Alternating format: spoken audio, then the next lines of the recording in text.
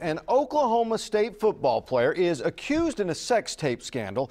One of his fellow OSU students filed a report with campus police. She claims the player is her ex-boyfriend and that he taped them without her knowledge. 2 News anchor Brianne Palmerini has the developing story from Stillwater. It's a front-page story on the student paper, but OSU officials are not commenting. They will only say an investigation is happening now. A quick check with Residential Life confirmed the suspect is indeed an OSU football player. According to an OSU police report, the accuser told investigators that the incident happened last October in a residence on campus. She told police she was recorded without her knowledge or consent.